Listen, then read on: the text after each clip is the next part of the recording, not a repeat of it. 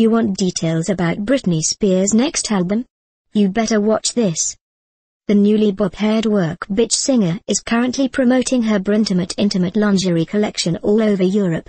Earlier this week in London, she spoke with On Demand Entertainment about what fans could expect from the follow-up to Britney Jean.